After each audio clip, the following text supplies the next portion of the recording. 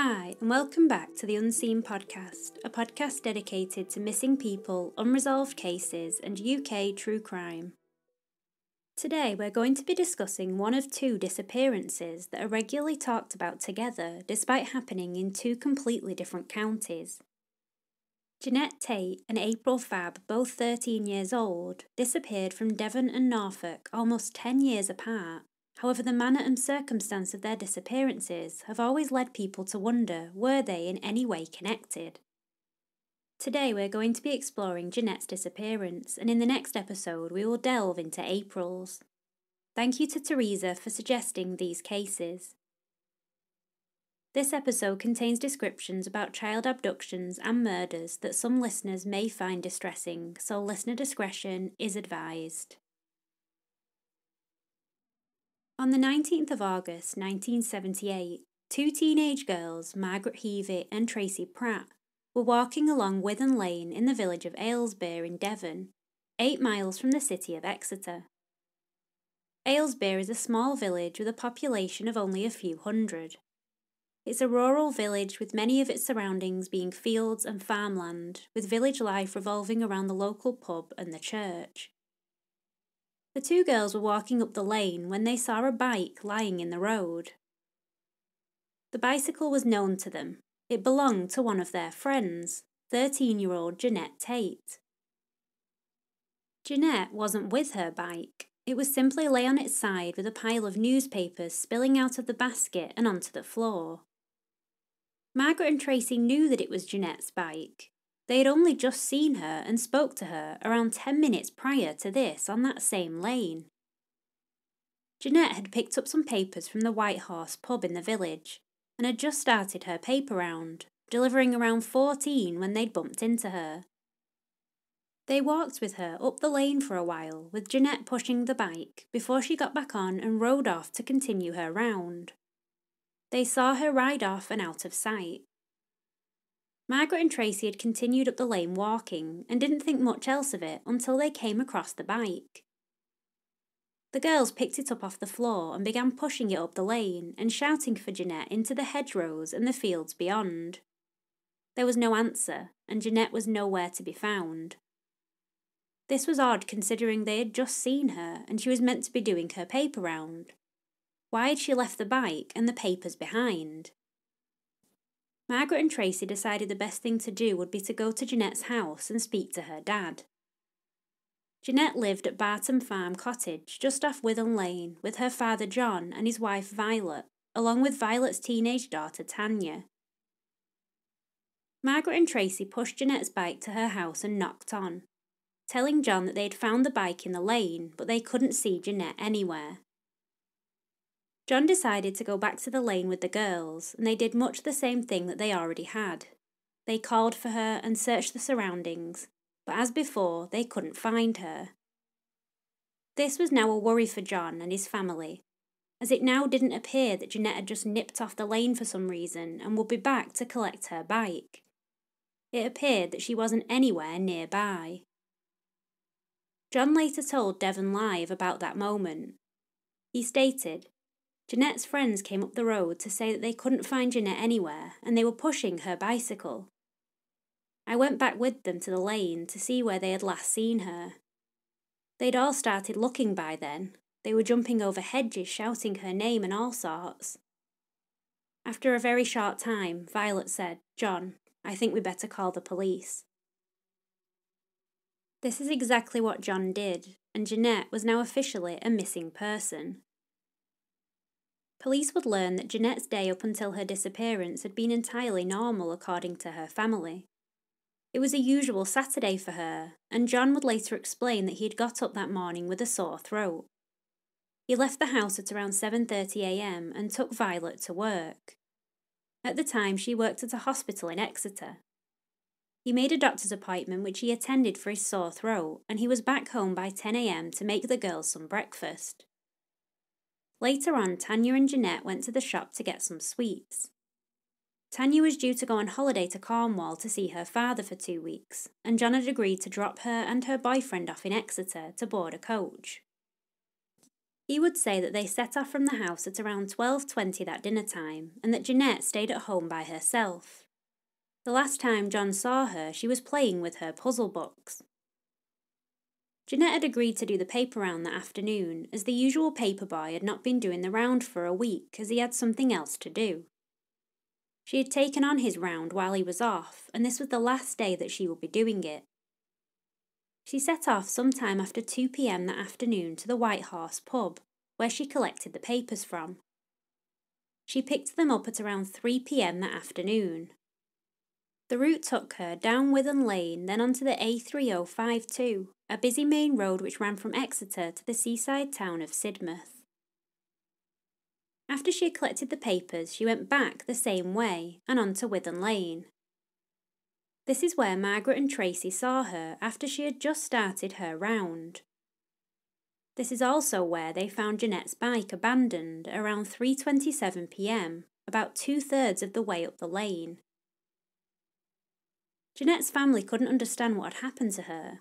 How had she just disappeared? They described her as curious about the world and a girl who loved animals and school. She wrote poetry and was amazing at maths. Ginny, as her family called her, was just a normal 13-year-old girl who had set out that day to do a paper round. Where had she gone?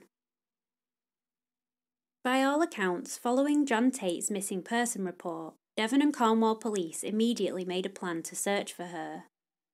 It was taken seriously from the beginning, with officers being sent out to Aylsbeare to search the area. Like Genette's family, the police were unsure what exactly had happened and where she had gone, so they acted accordingly. A base was established at the village hall, and searches began in the area around the lane for any evidence. An RAF search was conducted, along with a rescue helicopter being sent out to also look for Genette. Officers canvassed the area, asking locals if they'd seen anything that day, and trying to track down anyone that may have seen Genette or anything else suspicious. Margaret and Tracy's accounts were obviously crucial to the investigation, and they recounted what they had seen. They had been walking with Genette on Witham Lane when she had decided to ride her bike and continue on with her paper round. They had carried on walking on the lane, reading a newspaper that Genette had given them. It was a few minutes later, just after 3:30 that afternoon, that they had found her bicycle in the middle of the road and started to search for Genette. Officers also interviewed John Tate and asked him to account for his movements. John told them that he'd picked Violet up from work that afternoon in Exeter after dropping Tanya at the coach station, and they'd spent some time there running a few errands, including popping into Dingle's department store to exchange a plate that had broken and getting an ice cream. It was when they arrived home that they were alerted to what had happened. Officers did check this alibi, and staff at the department store confirmed that they had seen him there. Interviewing those close to Genette was important. They were treating her disappearance as an abduction from very near the start of the investigation, due to the odd circumstances in which she disappeared, and the fact that she had not been located soon afterwards. John Tate told Devon Live about being interviewed. He said, "I had to have an alibi the same as everyone else, and they were satisfied with where I'd been and what I said I'd done." The interviews with those close to her and the friends gave them some details, however they didn't have much to go on. It seemed that Genette had just disappeared, and their main priority in the initial stages of the investigation was to try and find her. It's reported that officers descended on the area, with police covering all local areas and looking through fields and farmland.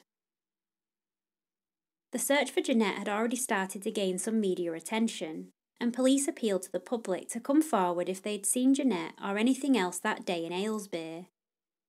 They produced posters with her photograph on and distributed her description out to neighbouring police forces and areas. Genette was described as around 5 feet tall, with dark, close-styled brown hair, and had been wearing a white t-shirt with her name Genette embroidered on the left shoulder, and she also wore white plimsolls. Genette's family helped search that Saturday night and looked everywhere they could think of for her. Along with the police and other locals, they cast their net out across the village to try and track her down. Despite the searches and huge amount of manpower that was used in the first 2 days of Genette's disappearance, they still had not found her, and police were beginning to believe that something sinister might have happened. By this time, media interest had ramped up, and now national as well as local newspapers were reporting on Genette's disappearance. Detective Chief Superintendent Proven Sharp, who was head of Devon and Cornwall CID at the time, made a statement to the press on the 21st of August, stating, "This is on the scale of a murder hunt, but we are keeping an open mind." There were a number of things hindering the investigation. There was no indication where Genette may have gone, there were limited witnesses to her possible abduction, and the scene had been altered after she had gone missing. This last part had been unintentional on the part of Margaret and Tracy, who had picked up Genette's bike in order to take it to her father's house. At this point they were unaware that anything sinister had happened to her and simply thought they were doing the right thing. When the police arrived at the scene, however, they didn't know exactly how the bike or the scene around it had been left, and this did affect how they might have investigated it. Detective Superintendent Mike Walsh, who worked on the investigation, told Devon Live many years after Genette's disappearance. The disappointing thing was, before it was reported at all to any police, the girls had moved the bicycle from the lane. So in other words, the actual scene had been tampered with. You know, it may have been a drawback that the scene had been tampered with before the job ever got reported. With a lack of answers and the hours ticking by, police were desperate to find any new leads. Sadly, it was becoming less and less likely that they might find Genette alive and well. They were faced with the facts that she had disappeared just a few minutes after leaving 2 of her friends only around 400 yards down the road in broad daylight. How had this happened? Margaret and Tracy are reported in one of the newspapers at the time, stating, "If she had been attacked and screamed, I'm sure we would have heard." Over 48 hours passed in Genette's missing person investigation, and sadly Genette, or any sign of her, had not been recovered by the police. The first 2 days of a missing person inquiry are very important, and as they had not found her, police turned to other methods to jog the public's memory. A reconstruction of Genette's day was carried out by police in an effort to try and drum up some new leads. It's reported that Genette's best friend Amanda was asked to be Genette in this reconstruction, and rode her bicycle down Withen Lane as she had done that day. She wore similar clothes to those that she'd worn, and it's believed that she looked very much like Genette. In this reconstruction she stopped to chat to 2 friends as they knew happened that day, and then rode on to the spot where her bicycle was found. Along with this reconstruction, the police once again appealed to the public for information. Detective Chief Superintendent Eric Rundle was leading the inquiry, and he told the press, "We just hope that this reconstruction will jog someone's memory and help solve this strange mystery." The media continued to report on Genette's disappearance, and there was a real sense that everyone desperately wanted to find any trace of her. Appeals were made to the public for anyone that had been in the area that day that might have seen something, and the media attention did eventually pay off for the investigation. It's reported that a woman named Matilda Rogers came forward with information. Mrs. Rogers lived in Hull. However, on the day that Genette went missing, she had been holidaying in Devon, and in Aylsbeare specifically. She was there with her 14-year-old daughter Gail, and they were staying at a cottage on Withen Lane. Matilda stated that she and her daughter had been walking along Withen Lane on the 19th of August, the day that Genette went missing. They'd been walking from Aylsbeare towards their cottage and had seen Genette, Margaret and Tracy at the bridge, and going in the opposite direction to them. They carried on along the road towards their cottage, and the girls went in the other direction. However, as they continued on, they spotted something else. Matilda reported that she saw a man driving a maroon car past them on the lane as they were walking. The car was heading in the direction that the 3 girls had gone.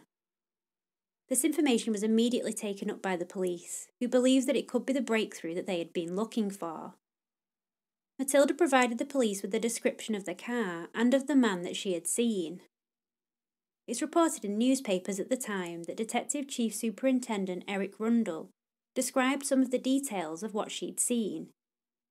He described the car as a deep maroon colour, well kept and had a good shine. It was a medium-sized saloon car which had bodywork that was similar to a Triumph make. It could have also had a beige stripe along the side of it. The driver was reportedly between 18 and 25 years of age and had thick, blackish, short hair. He looked tidy with a pale complexion and apparently wore a light-coloured shirt. An artist's impression of the man seen was created and police began trying to search for him. Rundle stated at the time, "We're anxious to trace the vehicle which is known to have passed along the lane at the material time between 3 o'clock and 3:45. Despite extensive inquiries, we've failed to locate this man, and I now ask that he come forward as he may have vital information for us." This sighting was important, however one thing to note about Matilda Rogers' description is that some of the details came out after hypnosis, to try and draw out more precise parts. For investigators, however, this was their strongest lead so far, and so they placed lots of resources into trying to trace this man down, as he had been at the scene at the time that Genette and the girls had passed by. At the end of that month, Genette's family and the community continued to appeal for answers, despite not locating any sign of her. Reverend Derek Large, rector at the Clist St George Rectory, around 5 miles from Aylsbeare, took part in a vigil for Genette, and told the press that he intended to stay by the phone in case the person responsible for her disappearance phoned up. He stated on the 30th of August, "I shall stay by the phone for 24 hours from noon today. If you telephone, I shall answer. No one else will be listening. Just tell me if Genette is still alive and give me the proof if she is. If she is dead, then tell me, and if you can, where her body may be found. I do not want to know your name or where you are. I only want to end the terrible strain and distress which Genette's parents are suffering." Genette's mum Sheila echoed this, stating, "None of us have given up hope by any means, but it is a tremendous strain."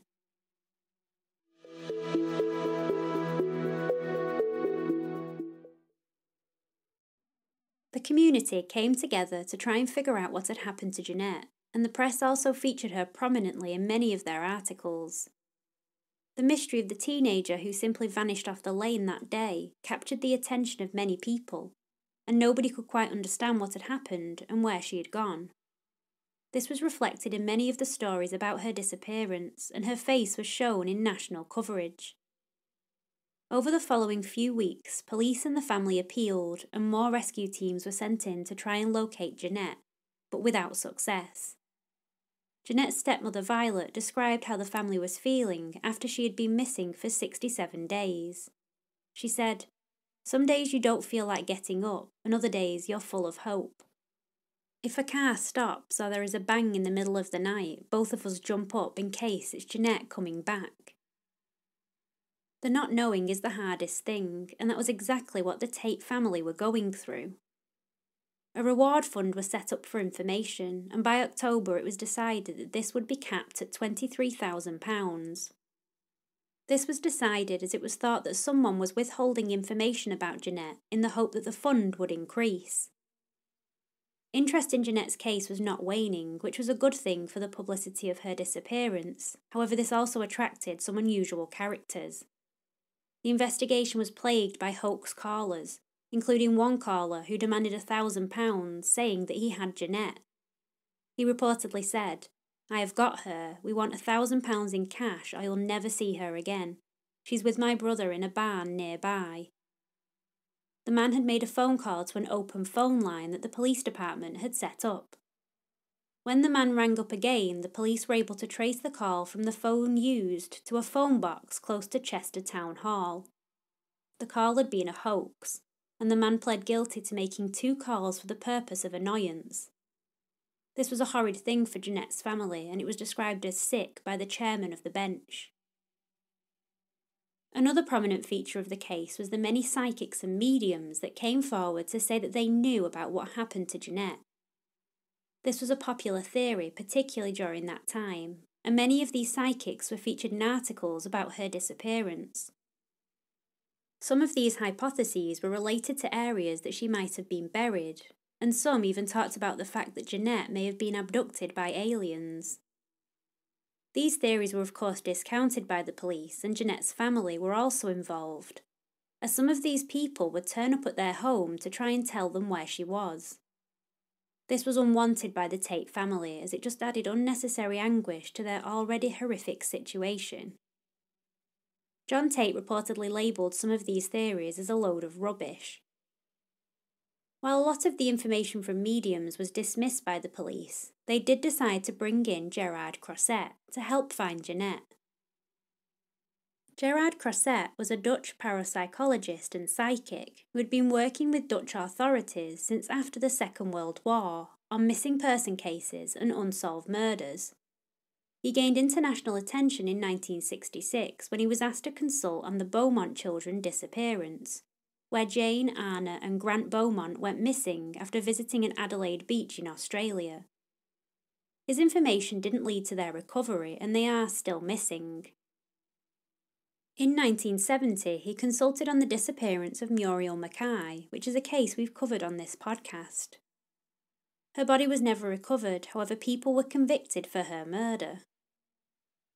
During the 1970s, Croiset continued to consult on cases, and some said that he had provided important information.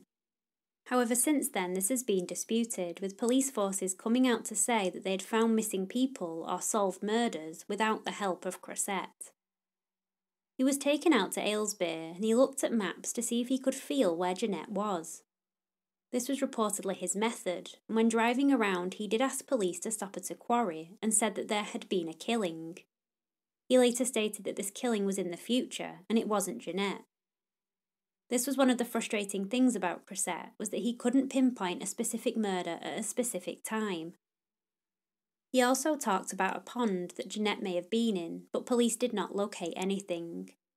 Croiset's advice had not led to Genette's discovery, and they were still none the wiser as to where she was. This focus on mediums did take up an awful lot of valuable time, and it was reported that by the end of 1978, almost 100 mediums had contacted police. As 1978 turned into 1979, police continued to try and find leads, however it was proving difficult. They really didn't have a lot to go on, and the lack of evidence caused the investigation to falter over the next several months. They were convinced that somebody must have abducted her along her journey, but who did this and where they were now was a mystery. They only had the one sighting of the man in the maroon car, and his description had been enhanced by hypnosis of Matilda Rogers.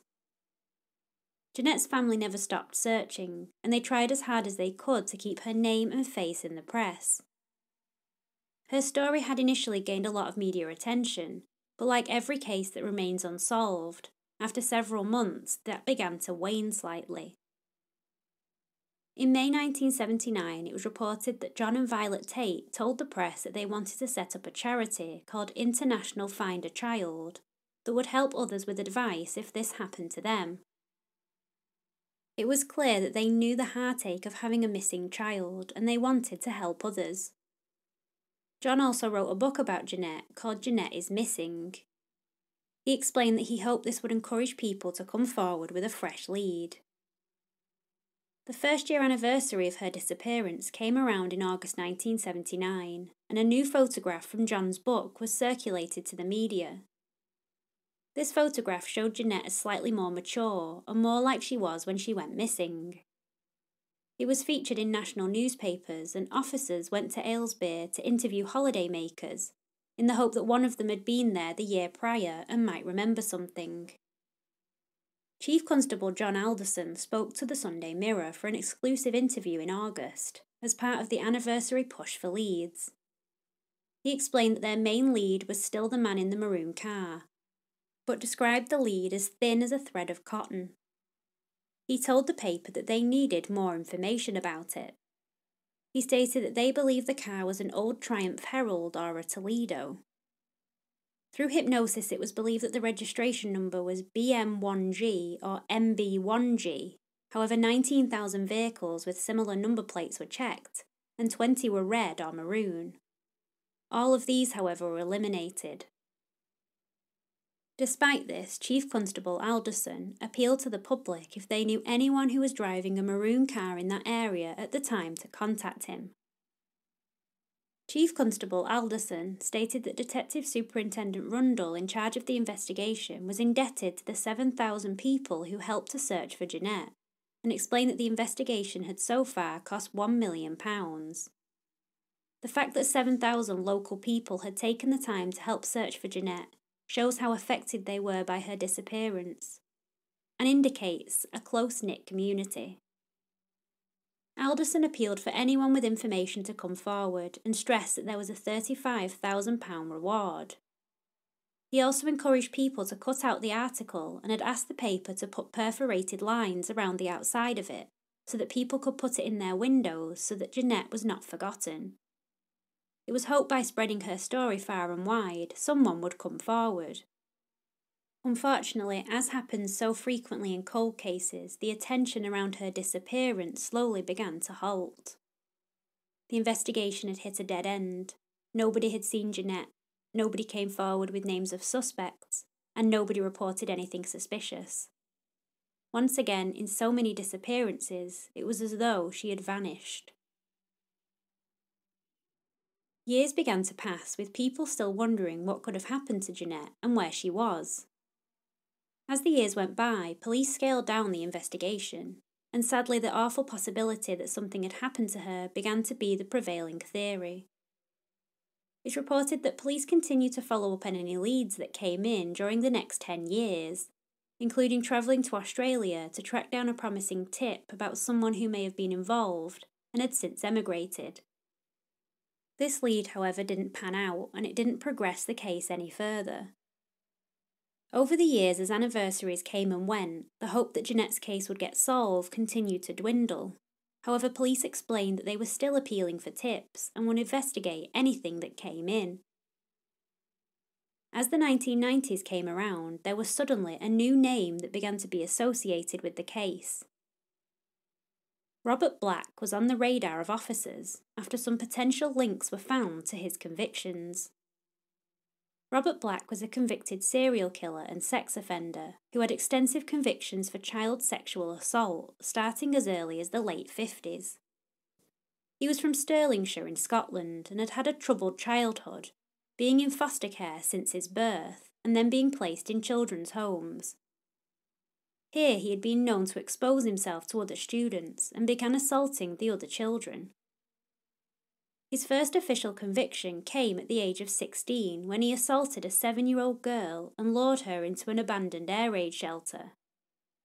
He wasn't arrested for this as it was believed to be an isolated incident. It would turn out that this was completely incorrect. In the village of Stow in the Scottish borders in 1990, he was arrested for the attempted abduction and assault of a 6-year-old girl. He was caught after a neighbour saw the girl's feet disappear from underneath the door of a blue transit van, which had stopped by the road. The neighbour got the registration number and the police were able to trace the van and intercept it. They found the girl in the back. She had been assaulted, but was alive. The driver was arrested and he was found to be Robert Black. In his van, they found a number of incriminating things, including ropes, a mattress, and a Polaroid camera.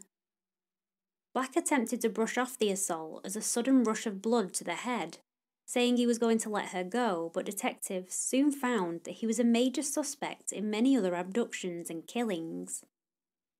Black worked for a company called Poster Dispatch and Storage Limited, and his job role as a van driver was to travel around the country and across Europe delivering posters and billboard adverts. This meant that he would often stop off in small towns and villages and was very knowledgeable about many of the UK's roads. This is what officers would narrow in on during their investigation of several missing and murdered children across the country. Investigators had already been looking at the abduction and murders of 2 young girls, 11-year-old Susan Maxwell from Cornhill-on-Tweed on the English side of the border with Scotland in 1982, and 5-year-old Caroline Hogg from Edinburgh in 1983. It's reported that these murders were connected, as both girls were found quite far away from where they were abducted. Susan Maxwell was found beside the A518 in Staffordshire, and Caroline Hogg's body was found by the M1 motorway in Twycross in Leicestershire. The fact that they had been discovered off a main road and motorway led police to believe the suspect was the same and that it could be a lorry or delivery driver.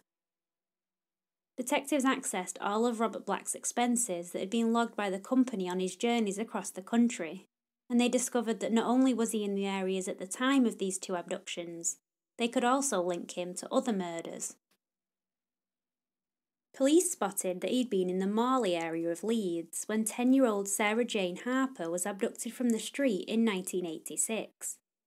Her body was found over 70 miles away in Nottingham. From his receipt submitted to the company, officers found that Black had stopped for petrol not far from the site of her body that day. An attempted abduction of 15-year-old Teresa Thornhill also occurred in 1988 in Radford in Nottinghamshire. A man later confirmed as Black attempted to bundle Teresa into the back of his van, but Teresa fought hard and bit him, causing him to loosen his grip. Teresa's boyfriend was also nearby and he helped fight him off. It was thought as Teresa was only 4 feet 11, Black thought she was younger. Detectives put together that these had been part of a series of murders and that there was only one perpetrator. After Black's arrest for the attempted abduction of the young girl in Stowe in 1990, detectives pored over his work records and decided that Black was their man, charging him with the murders of Susan Maxwell, Caroline Hogg, Sarah Jane Harper and the attempted abduction of Teresa Thornhill. He was convicted on all counts in 1994 and sentenced to 3 concurrent life sentences. In 2009 there was another conviction added, the murder of Jennifer Cardy in 1981 in Northern Ireland. 9-year-old Jennifer Cardy had been riding her bicycle in County Antrim when she was abducted and murdered by Robert Black. Her body was later found 16 miles from her home, while her bike had been hidden by branches and leaves where she had been taken. Once again, her body had been found not far from an area used by long-distance lorry drivers. Receipts from his employer once again found that Black had been in the area at the time of her abduction and matched the MO in his other cases. Black was convicted of Jennifer Cardy's murder and another life sentence was added to his other sentences. Robert Black died in 2016 from a heart attack while in prison. After his death, police across the country had to consider whether Black could have been involved with any of their unsolved disappearances and murders of children in their areas. It was known that he travelled across the country and in several cases had abducted children off the streets during daylight hours. These cases were so hard to investigate as it was as though they had vanished. In the cases that Black was convicted of, the bodies of his victims had been discovered. However, had there been more cases where victims had simply disappeared without being found yet? This was a distinct possibility, and one that officers in 1994 came together to discuss. They talked about which cases should be looked at in relation to Black. One of these cases was Genette's. There are several similarities between Black's other victims and Genette's disappearance. She vanished from a public place in the middle of the day and just her bicycle was left behind. This is exactly what happened to Jennifer Cardy just 3 years after Genette's disappearance. Something striking is that while Jennifer's murder was thought to be officially Black's first abduction, Genette's bicycle had not been moved from the scene and it became a prominent part of the publicity campaign around her disappearance. In Jennifer's abduction, the bicycle was covered up with branches and leaves as though to disguise the fact that she had disappeared from that spot.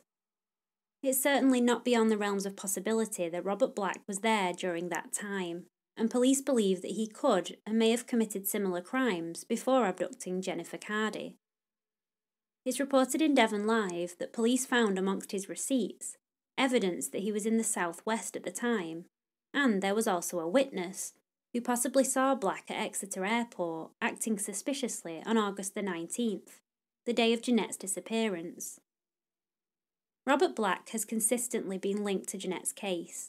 However, like many other cases both in the UK and across Europe that he has been connected to, no one is sure that he had anything to do with it. The man seen in the maroon car has always been a prominent lead and a mystery, and causes some doubt as to who actually committed this crime.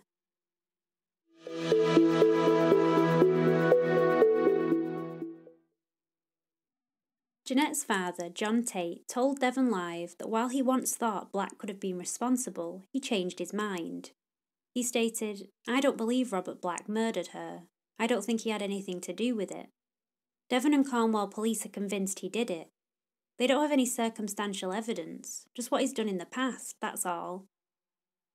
Devon and Cornwall police reportedly gave John information from a 500-page dossier on why Black was their main suspect and the killer.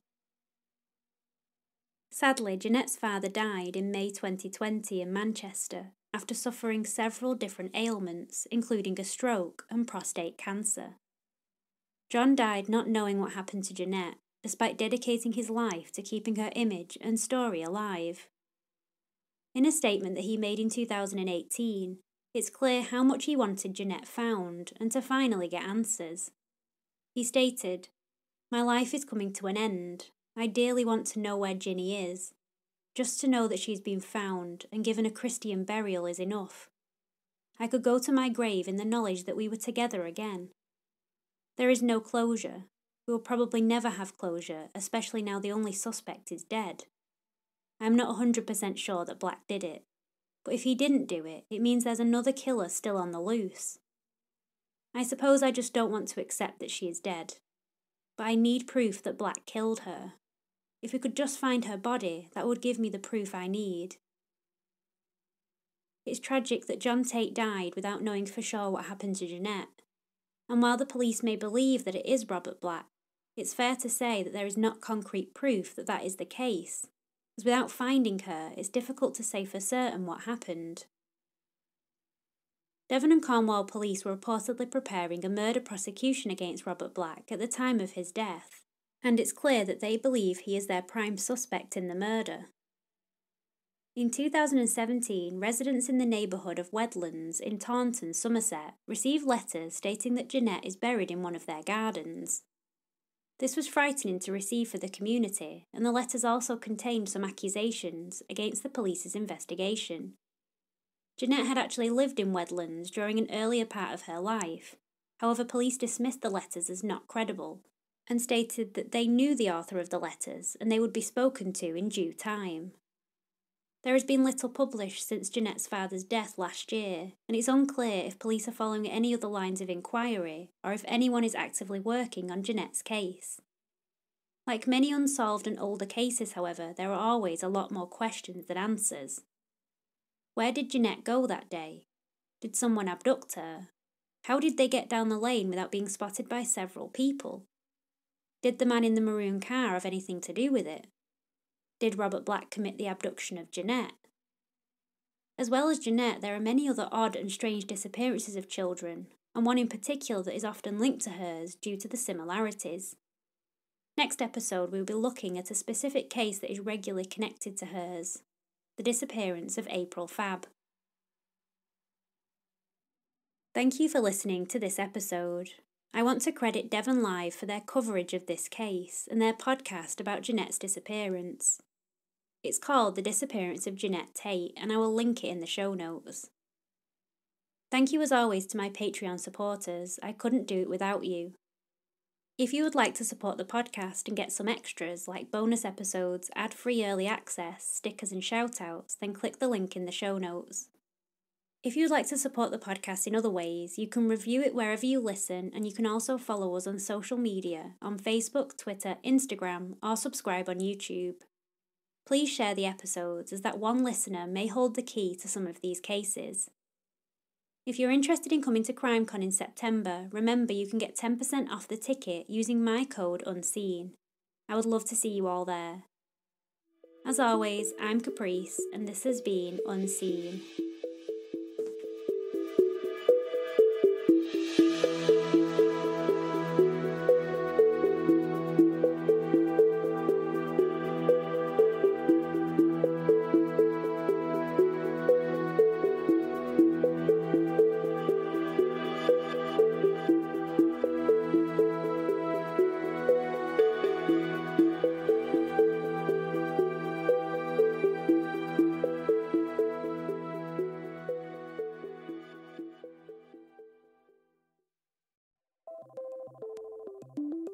Hello, Hello! I'm Tom, And I'm Andrea, and we're the hosts of We Drink and We Know Things. the podcast. We're a husband and wife comedy show. We cover all kinds of stuff from UFOs to cryptids, We also cover a lot of true crime and some paranormal. and we do it all while getting drunk.